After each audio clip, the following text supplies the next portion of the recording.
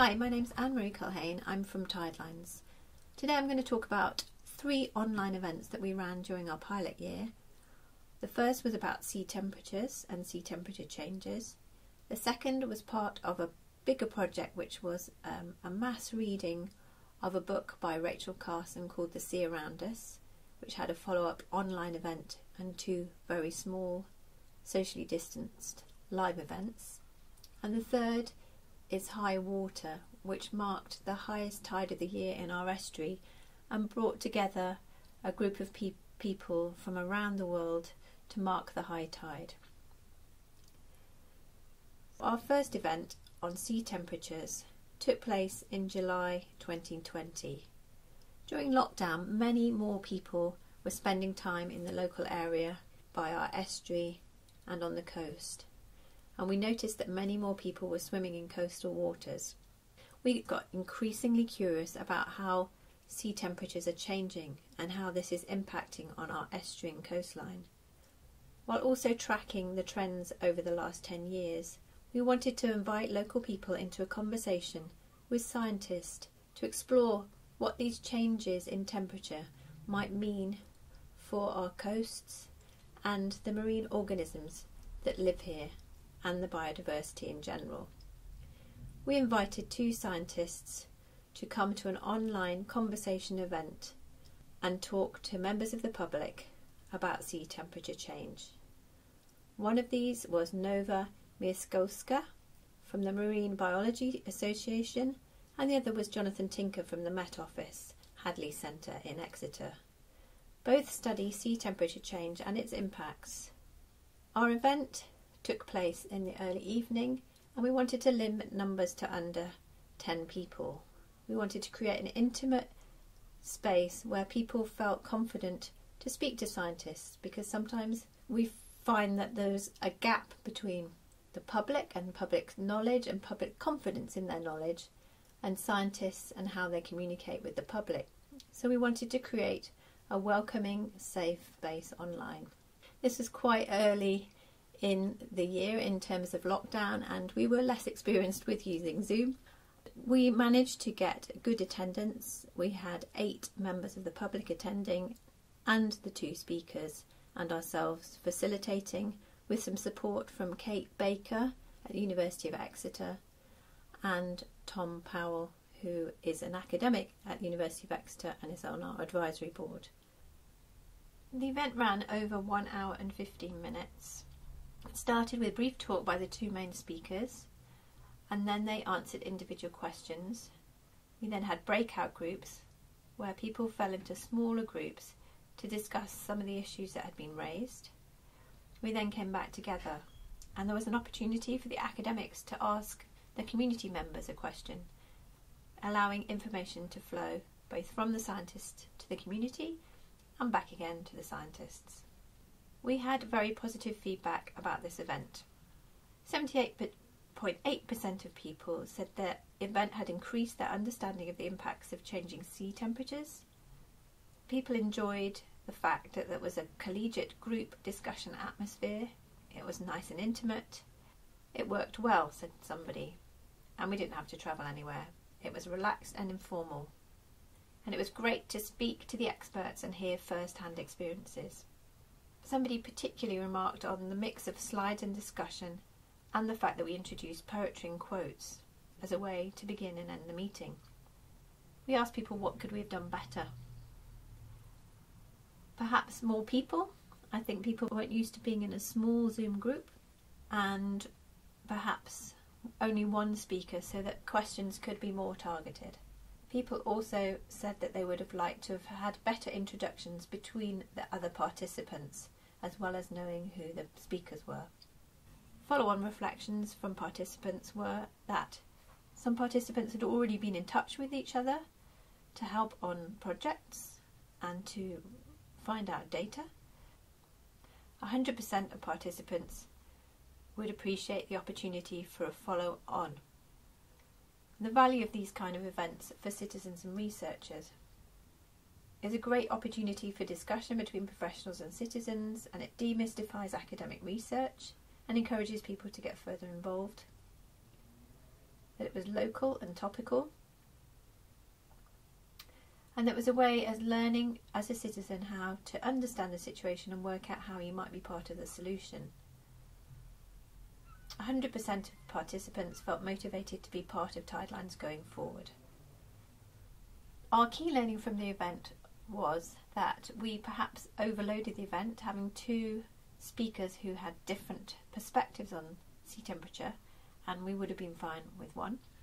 But what we tried to do by doing that was to introduce a very localised perspective through Nova's work on creatures and biodiversity in the Devon coasts, and to bring that together with John's approach, which is more about tidal systems and sea temperature change happening in the coasts of the UK. So we wanted to give a very local perspective and a sense of the bigger systems we're part of. Perhaps that was a little bit too ambitious for our first event. We also were a training ground for one of the speakers, as this was his first public event.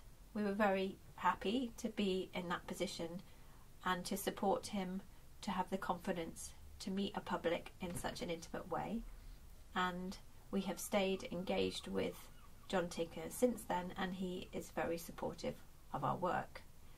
The Zoom event also provided an opportunity for a scientist to step into the public realm.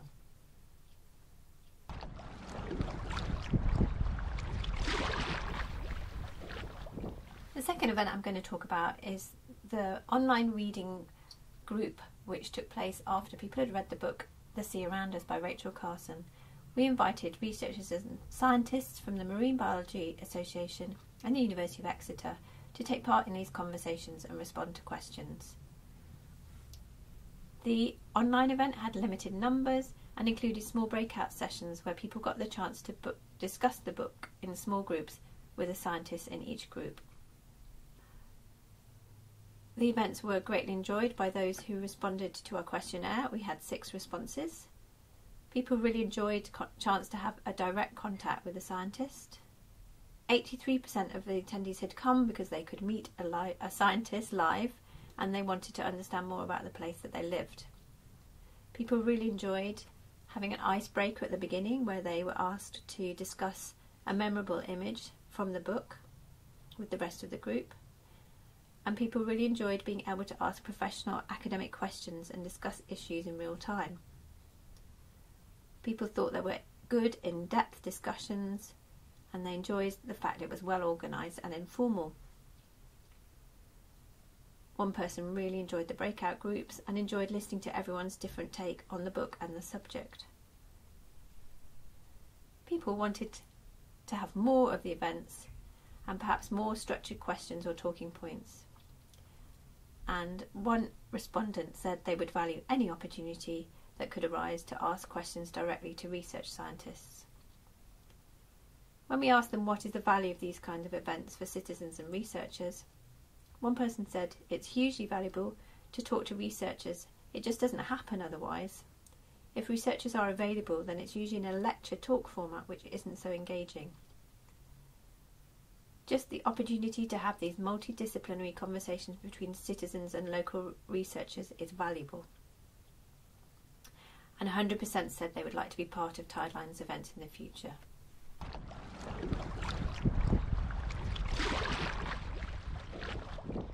Before I speak about the third event, I wanted to summarise how these 2 events helped us as part of our pilot year. Firstly, there was a huge learning curve, I think, for everyone using Zoom during 2020, and we definitely felt by the second event we were more confident in our approach and more relaxed, which made for a really accessible and convivial event. The events online also enabled us to fulfil some of our objectives for the year, which was to start off this process of bringing scientists and community or citizens closer together, and to test this and to see how we could create situations where this could happen informally and with a real exchange of information. We feel that this was very successful in our online events, and we also started to build relationships with different researchers and research organisations and deepen connections with those, for example, with the University of Exeter, with the Marine Biological Association and with the Met Office. It also enabled us to have a continuous flow of activity throughout the year when very little was happening live. The final event I want to mention is our high water event, which happened outside the period of us working with the SEU, but still relates to the experience we gained through our pilot year. And this is high water, which happened on March the 30th, 2021, and this time was a 12.5-hour online Zoom with 50 participant contributors from around the world and an audience of 200 people registered on Eventbrite. Without the first two events, I don't think we would have had the confidence to have put together such an ambitious programme, and we worked in partnership with Art.Earth, an arts and ecology network, also based in Devon. This event included inputs from scientists, artists, poets, storytellers and musicians, and other people working with the tidal environment, telling and sharing tidal stories, and was based around the tide pattern here in the Exe Estuary. So the event started with our high tide at 8:45 and finished just after our high tide at 10 p.m. Basing the structure for high water around the tide gave the event its own momentum and meant that people could tune in from live feeds and give a really exciting sense of the movement of the water around the world. I'm just going to share some of the participant feedback that we had unprompted after the event. Thank you Art.Earth and Tidelines and everyone else who generously put together quite an extraordinary event. I really enjoyed every single presentation that I saw and felt the whole atmosphere was relaxed and good. That's Inez from Portugal. From John in the Exe Extuary, I thought the organisation was excellent and you managed to just get the right tone. I liked the informal nature of the occasion. The variety and breadth of contributions was really powerful, and I liked that slots were kept to 10 minutes or so, which meant that things were succinct and the pace kept moving. There was something very exciting about it being a live event. I'm looking forward to next year and would love to be involved again. And a good child. It was the first time I've contributed to a seminar and it could not have gone better for me. I learnt so much from everyone else and I found it very positive and worthwhile. Chris Ruston. It's hard to pick out what I enjoyed most as the whole day was so interesting. I had short breaks but kept wanting to get back in case I was missing anything. It's been very useful to make some new connections and to have been introduced to new projects. I particularly valued the crossover between arts and sciences. Linda Ward from Plymouth University. Thank you very much for including me in your event to raise awareness of climate change and rising sea levels. The conversation and spirit of the event had this amazing can-do attitude, and I loved experiencing the richness of the artistry and deep scientific knowledge of your contributors. From Vikram Iyengar in the Bay of Bengal. It was really wonderful to feel part of a larger global creative community imagining such a range of ideas. It was very hopeful and inspiring. We're delighted with the feedback from High Water, and we've learnt so much from this unique experience of a day-long Zoom. Who would have thought that we'd have been doing this 1 year ago? Our initial proposal for Tidelines was in the pilot year to run monthly live participatory events out in the estuary and in the local landscape.